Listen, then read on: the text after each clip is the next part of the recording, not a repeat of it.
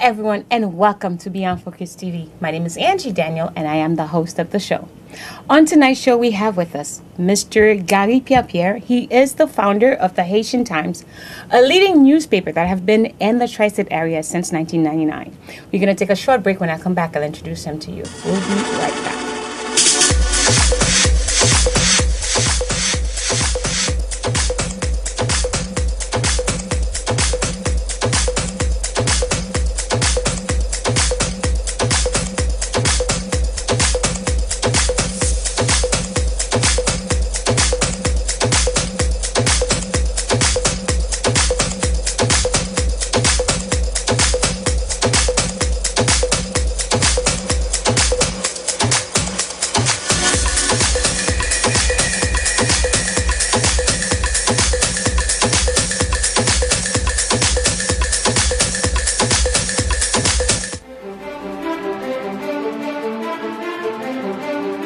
Welcome back to Beyond Focus TV. We are here with Mr. Garry PierrePierre. Welcome, sir. Thank you. Thanks for having me. Well, thank you for coming by. The last time we had this conversation was last year at the end of your event, which is the Kreyol Fest, which is one of the huge production that we have in Brooklyn and that you're promoting it. Before we start this whole conversation about the fest, tell us a little bit about yourself. I mean, I've introduced you about the newspaper, but tell us basic stuff. Well, I mean, I was born in Haiti. I grew up in New York, went to college in Florida, worked all over the place in Florida, worked in Africa, and of course, Haiti is in my heart. And I'm here working in the community since, like you said, 1999, when I left the New York Times to start the Haitian Times. And it's been a wonderful experience ever since. It is. It's actually right now, I think it's one of, you know, I mentioned this to you earlier. You have one of the editor-in-chief, Miss Manolia. She is actually with you, with your guidance, making this huge impact within the Haitian community, especially among young Haitian women. Well, you know, great question. I think it's one of my proudest achievement, having passed the baton to a new generation. I think what happens too often in the Haitian community, the founder of these things stay a little bit too long. I think it was time for me to step aside. I was exhausted. Working, you know, 12, 13 hours a day is no joke. And that's what it took to run the Haitian Times and do the festival. And so Manolia came and she said, you know, she wants to run the Haitian Times. I said, where have you been? and interesting is, she thought that I was going to be involved in the sense second-guessing her, and I told her, you run with it, it's your baby, you shape it, whatever. She's running with it. Exactly, and I'm not interfering with it one way or another. If she needs my guidance, I provide it, but I don't interfere. I don't tell her this is how I want things done. No, it's really her show. Yeah, and like I said to you earlier, I mean, I've met her a couple of times before. We've had great conversation. She is doing a tremendous work, because I'm noticing like younger professionals, both men and women, are moving with time, and then we are evolving. And she's part of the evolvement that's happening in the community right now. Well, which is a positive as far as I'm concerned. It is a positive thing, right? Because, you created a... Yeah, and then pass it along positive to someone legacy, else. Yeah. You know? But within the legacy of things that you're doing within the community, you've been doing creating the Kreyol Fest idea since Well, the first the first edition of the festival was done, I'm thinking of the newspaper. The first edition was in 2000. Okay. And then we've had it at Wingate since 2003. So we moved it 10 years ago to Wingate. We were at the Aqueduct. We were at Prospect Park, Ben Shell. And then the first one was at Floyd Bennett Field. Okay. And so that's sort of like the brief history of Kreyol Fest. Kreyol Fest is truly Creole. We diversify our lineup every year. Okay. It includes rap, Racine, compas, old generation, new generation. Basically, we've had, you know, what they call jazz, like Émile Michel and Beto Vaouba. So basically, we're not there to promote, let's say, one musical genre. It's really to promote Haitian culture. Okay. Music, food, and art and crafts. We have all of that at the festival. And it is really a unique event in the community. Why did you create it? Well, because when I was growing up, there wasn't something like that, and I missed that. I think too often we as Haitians come together to protest things, not to celebrate. And I just think, let's do something, and that's what. I was fortunate to have gone to good schools, to have had a good education, and so I need to give back something to my community. And this is what I could. I'm a journalist, so I studied this newspaper, and as such, I realized that music and culture should be what brings us together. And there was nothing at the time in New York, and so we started it. We, as a community, talk about the idea of music, what it stands for, and what it represents. We have such rich culture that I think we can share with the world. Often we hear that Haitian music is one of the music that's done by the world. But with that idea, how important you think the culture aspect is to our community here in Brooklyn? Well, this is the only thing we have. I mean, we can't sell Haitian politics. We can't sell the economy because it's non-existent. What we have an abundance of is artists. We have... bands can break up tomorrow and then they come back and the musicians are just like, never miss a beat. Painters, we have them a dime a dozen. So, our culture is very rich. And so that's one of the things that we need, hopefully here, if Americans or other nationalities in this country can come to Wingate and experience our culture. Maybe that will start turning our image around. We have a very bad image internally and externally. Okay. We have a lot of problems. We besieged by political unrest, social unrest. A lot of it created by us as a people. I was just going to say that. And so it's up to us in the diaspora. This is what I think we can provide. Just take that goodness, the good thing that Haiti has to offer, and amplify it. And Kreyol Fest is just one of many other things that I think can and should be done. You mentioned how we have a different aspect of who we are, of how the way we're representing ourselves to other communities. It is really important to me as a Haitian woman to highlight the way people see us, to get people to understand that what we stand for. As a journalist, one, as a founder of Kreyol Fest, if you have a different generation, a different group of people attending the fest, what would be the one thing you would want them to get out of this? Well, just remember that moment, because it's going to become precious to them. They're going to see what it meant to them. That's what I hope that they get out of it, that this is something that, they remember going to this event, how it was really the one time a year they got together and hung out, just being proud to be Haitian. I know that there's a Liberty Carnival, but it's a different vibe. It's a different environment. What's the difference? Well, one is Caribbean, the other, this is strictly Haitian. So nobody else gets to be in the park selling? Well, no, they can, but it's just like the majority of the crowd is Haitian. Okay. And it is a Haitian event. I don't make any apologies about that. Okay. There's no need to apologize because we don't have anything that's called our own. The other day we had Puerto Rican Day Parade. We have St. Patrick's Day Parade. Everyone in this country celebrates their own. And there's nothing wrong with that. Okay. But that doesn't mean we're insular. We can't go and enjoy other people's culture. But we have to have something so other people can come to us and enjoy what we have to offer. Okay. I want to elaborate on the event in itself. On the 30th of June, that Sunday, where we're at the park, what should I expect? Well, you come here around noon. There'll be music playing. There'll be a DJ. This year we have a woman's DJ. The DJ is DJ Fabulous Fabi. Okay. And I just think it's important to diversify that. I love that part. I love that. And so music will be playing. There'll be people selling food. There'll be people providing with free health checkups. Okay. Are you going to have a health fair? Yes, of course. Always have a health fair. You know what? I have a quick question to ask you within the health fair department part of it, of the fest.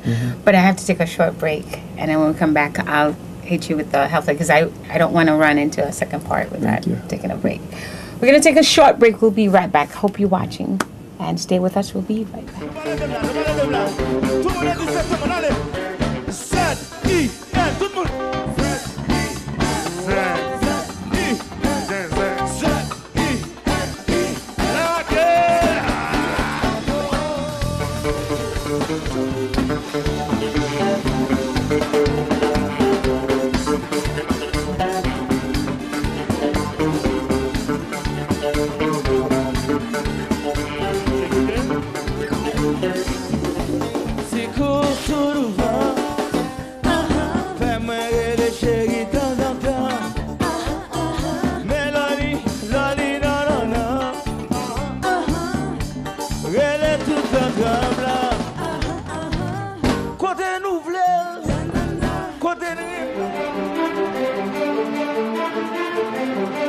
Welcome back to Beyond Focus TV. We are here with Mr. Garry PierrePierre, the founder of Haitian Times.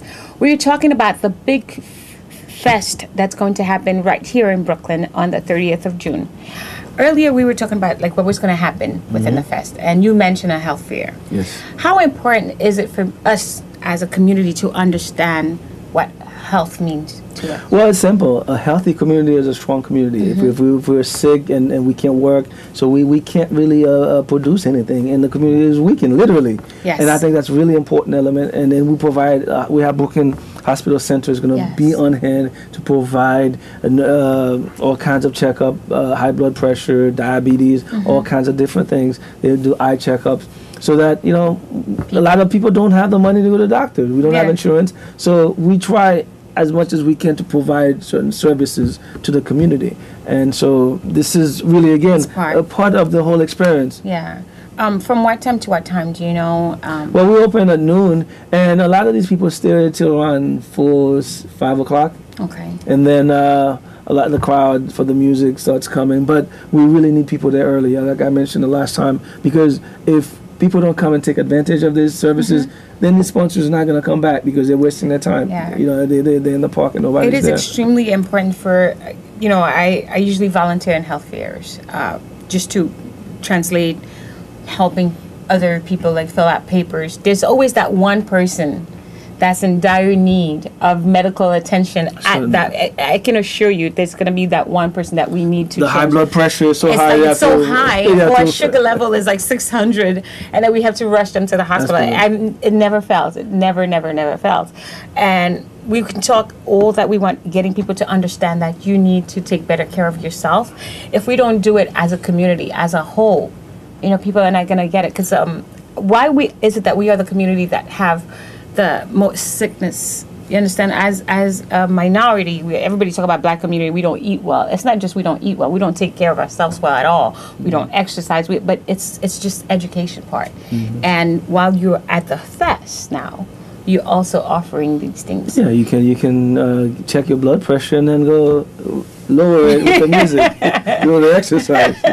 So let's talk about the food. I know we talk about music as one of the things that Haitians we offer to the rest of the community. Let's talk about the food, because I know everyone knows about Haitian food. Well, not really. I mean, we know about Haitian food, and it's good Haitian food, good Creole food, fritai, all the things that probably not good. But really high. High cholesterol.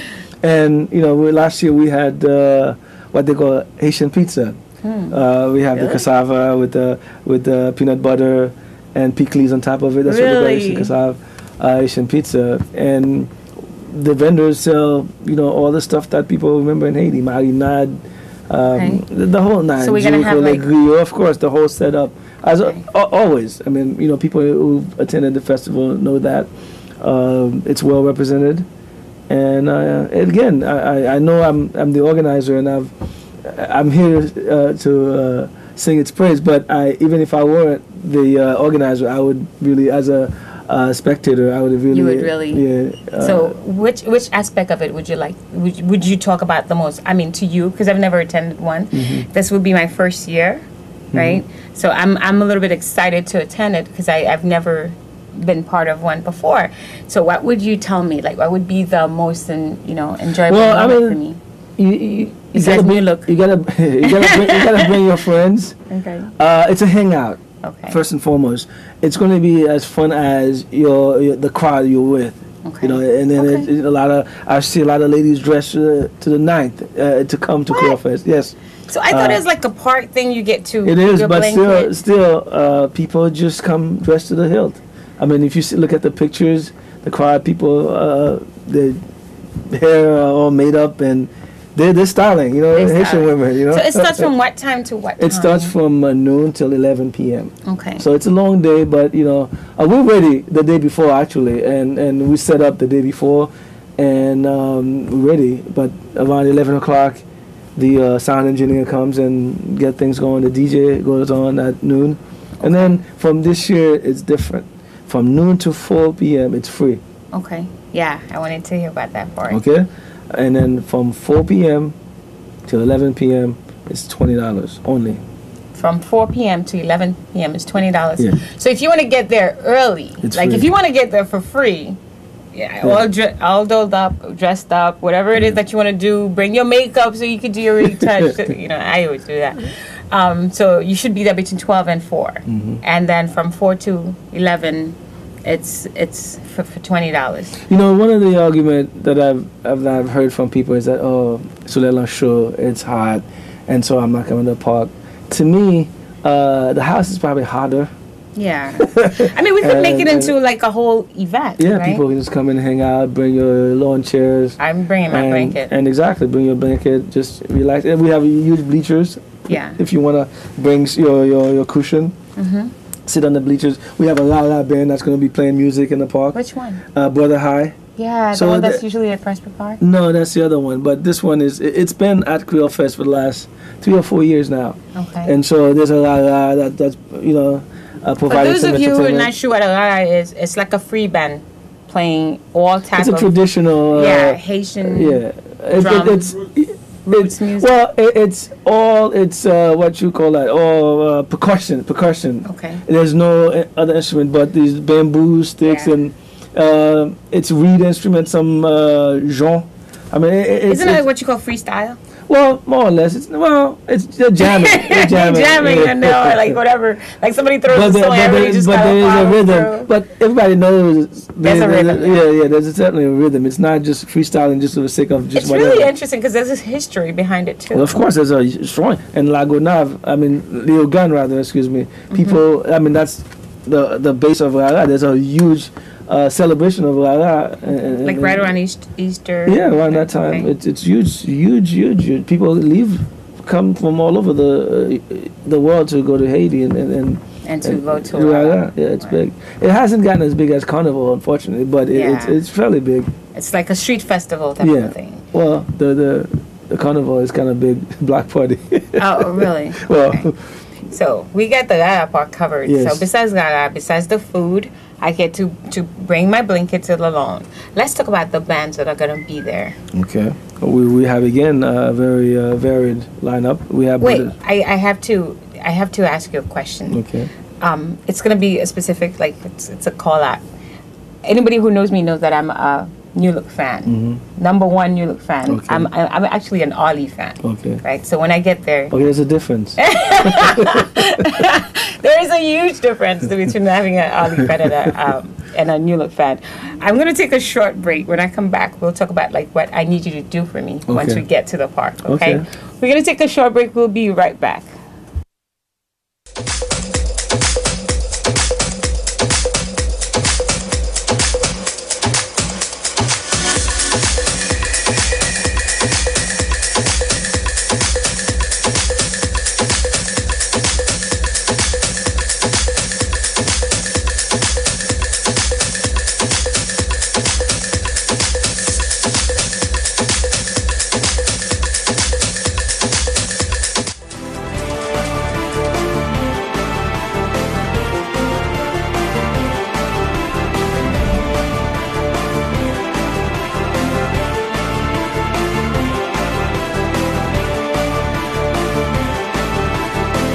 Welcome back to Beyond Focus TV. If you're just turning on, we are here with Mr. Garry PierrePierre from the Haitian Times. We are talking about the event of Brooklyn, which is going to happen on June 30th, 2013, from 12 p.m. to 11 p.m. That's like almost 12 hours there, Yes, it right is. there. Well, Of fun, food, oh my God. And my favorite Haitian singer. So let's talk about the whole Ali introduction, right? Seriously, I think he's making the whole Kreyol Fest. For me personally, I don't know about everybody else, but I'm really into Haitian. Like, I think he's a gift to our community. So, very talented musician. Very talented musician. I'm really thankful that you're having there, and since it's gonna be my first time, right? You have to make sure you introduce me. Of course. Okay, so tell him I talk about him on the show and stuff like that. But in all seriousness, can you tell us all about the bands that are gonna be there? Well, yeah. Performers? Besides that, we have Brothers Passy. We have Phantoms, which is like a staple of Brooklyn. Yes. Born and raised in Brooklyn. And talking about a band that died and coming back again, they just doing their thing. Yeah, exactly. Yeah. I mean, just like I said, at one point I couldn't run anymore with the Haitian Times. It got to a point where you have to perform occasionally because you just don't have the stamina to tour every weekend. That's just hard. Exactly. Then we have Dola Music. It's based in New York. In New York. Very good band. Very good band. Yeah. We have BIC out of Haiti. Okay. And we have Ambiance Music, which is a really good band. Okay. Relatively new band. I was going to say because I'm not really. We have Baikat Crew. Baikat Crew. Yeah, we have a lot of new members. I don't know. They are pretty much the same members. From after the whole incident. Yeah, I mean, what happened is, unfortunately, Katafal and those guys died in that car accident. Then you had Young Cliff died during the earthquake. But then, Isolan, Phantoms, and the other guys, really good. They're still around with the band. Then we have Chalet Music, which is a Brooklyn-based band. We have Skasha Number One, which is like, again, oh my God, the godfather of compa. That is the godfather. And then we have Tokai, which is based in Brooklyn. So basically, we have a lot of New York-based bands. Okay. A couple Haiti You notice like a whole lot of the bands are from Brooklyn. So we're doing a whole lot of Brooklyn promotion. Well, yeah, which is Brooklyn is a base. I mean, I remember when started the Haitian Times, when I used to do distribution, the Brooklyn bags used to be the heaviest. I know, and people always say, if Brooklyn doesn't show up, you don't have anything. Yeah. So Brooklyn is the base. Brooklyn's the base. So we have my favorite singer, and then we have all the other bands. All the others. We have all the other bands that are promoting, Haitian culture within the community. And one of the things I want to point out too is that there's a sort of like, to me, I find it insulting, but there's a mindset that if you don't have a certain band, you can have a festival. I mean, I think that's really insulting to the bands that are performing, there. because I think they're a very good band, because people come there just to be entertained, to be enjoyed. That's it. And that's it. At the end of the day, all these bands. Do you want to hear my serious, honest opinion on this? It's because we Haitians, we always overcompensate. Seriously, no matter what's happening, there's always that. We have, number one, we always offer way too much for whatever it is that we're doing. Like it's a $20 festival. You want to have like 10 different bands, and I don't think people are understanding of the timing that it takes for each band to come on. Exactly. I'd rather you have 2 or 3 bands and then they all play, everybody get to enjoy the moment, and then you go home. And I'm glad you brought that point up, because this is something that we've always prided ourselves on, is that this is a well-run festival. Because when it was free only, when it's paid $30, when it's $20, $10, whatever it is, because I think you need to respect the audience, and we respect the crowd. We make sure that, like you said, we don't put 200 acts in the flyers, and then we know very well that it's not going to happen. They're not going to be and there. To me, that's insulting people's intelligence. It's insulting. It's insulting to me when I go out for me to have to wait for 1 hour for one person to tune his guitar. It just it's very annoying. I mean, like I said to you, I think we overcompensate, number one, and it's just we ask for too much and we offer too much. We never satisfied with what we have. I mean, you have 1, 2, 3, 4. You already have 8 different performers here. 9 different performers that are performing. I mean, it's 11 hour. You understand? And we have a full breaks in between. Yeah, there's breaks in between. You have a DJ, and we have Pastor Blase, who's really he's really funny, and so it's just to think that there's this one specific band that, like, we all have that one band. Oh, he's going to bring a lot of people with them. There's no such thing. Because this is a melange. This is a mixture of different flavor, and and the other thing is, there are people who do this for a living, and so why would I try to destroy the business? Because if I'm going to give you all these bands for free, then I'm putting the other person out of business. That's not my motive. That's not what I want to do. So the motive of this whole thing is for us to promote Haitian culture, not promote one band or not promote one musical genre. It's just to promote us as a group of people. You usually have a theme for the fest. Is there a theme this year? Not this year. I think it's just to hang out, come and have fun. I like that. I like that theme. I mean, exactly. Hang out.